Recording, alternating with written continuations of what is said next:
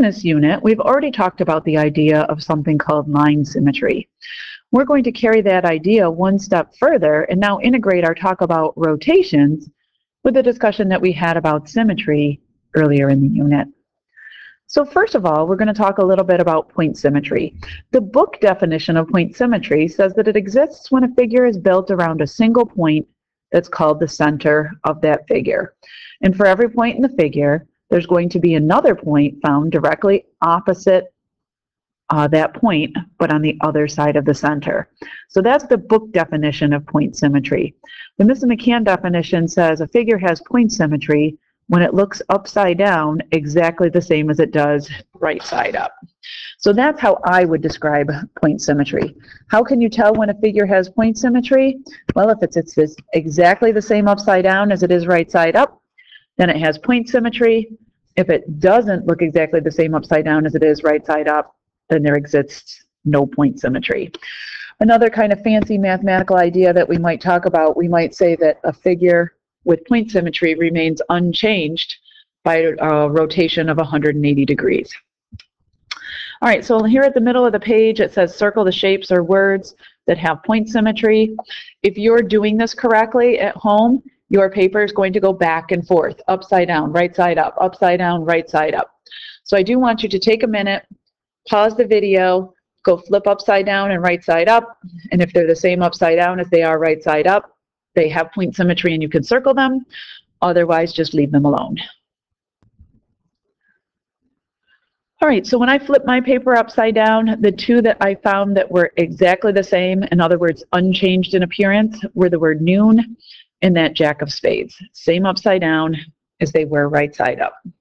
So that's the whole idea or notion of point symmetry. Now we're going to talk rotational symmetry. Point symmetry actually is a form of rotational symmetry. But we say that rotational symmetry exists if there's a center point about which we can rotate our figure with some number of degrees between but not including 0 and 360, where it will again appear exactly the same as the original. We're not going to include the angles of 0 degrees and 360 degrees because they're the same as the original. Nothing new is happening or going on. The order of rotational symmetry is going to be the number of positions in which the object remains exactly the same. When determining the order, the last rotation, which will return the object to its original position, is not counted. An order of 1 is going to have no true rotational symmetry since it requires a full 360-degree rotation in order to map the figure onto itself. All right, so that's kind of a mouthful. Let's go ahead and take a look at what this looks like when we apply it to some problems. I'm actually going to start on the right-hand side of this page with the letter H, and I'm going to work there, or work from the right first. So the letter H, does this figure have rotational symmetry? In other words, can I take it and turn it in such a way that it will appear exactly the same as it did in the original position? And the answer to that is yes.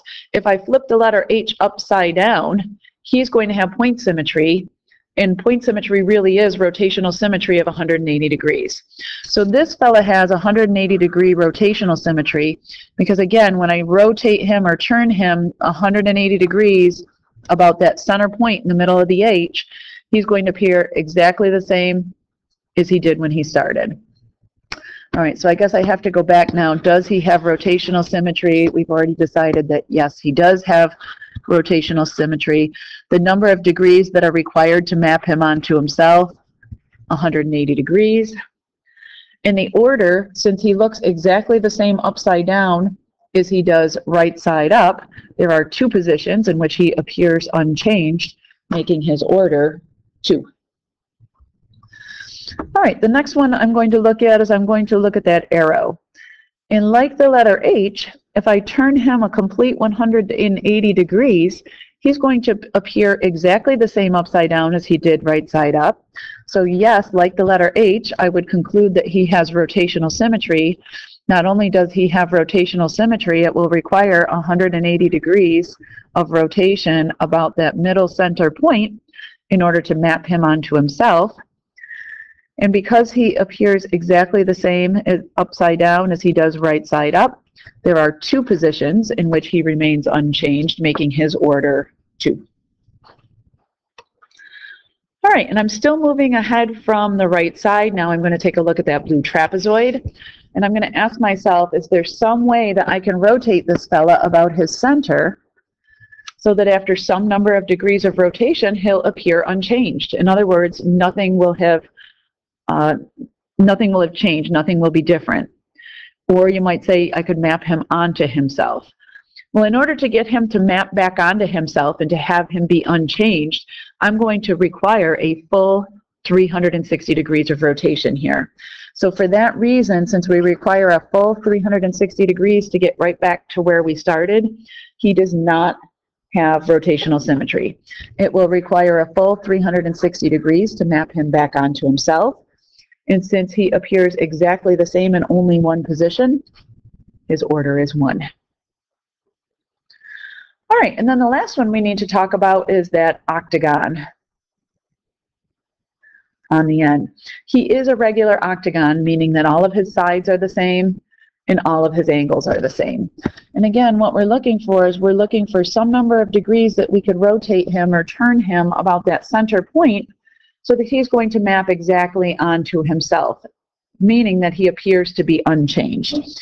So in other words, when I rotate him, if I want this line segment that I just made blue up at the top, with the first turn, I'm going to map the blue line segment onto the green line segment. And if I count up those line segments, there are exactly 8 of them in an octagon. And considering that a full rotation would be a complete 360 degrees, I want to go exactly 1/8 of a rotation. So I want to take that 360 degrees, divide it up equally amongst the 8 sides, and when I divide the 360 by 8, I find out that 1/8 of the 360 degrees would be 45 degrees. So yes, he does have rotational symmetry. The smallest number of degrees which I have to turn him so that he will map onto himself is 45 degrees. But then I could also include all multiples of 45 degrees up to, but not including, 360. So I could turn him 45 degrees, making him map onto himself, 90 degrees, which would cause him to map onto himself, 135 degrees, which would cause the image to coincide with the pre-image. I could rotate him 180 degrees, so on and so forth. Again, it's going to be all the multiples of 45 degrees.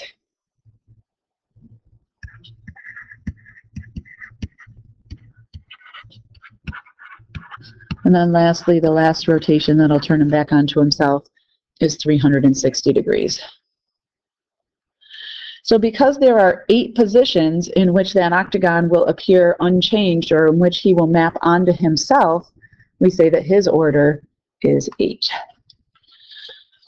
All right, like always, up at the top of the next page, key ideas, important understandings, things that you need to take away with you from this video.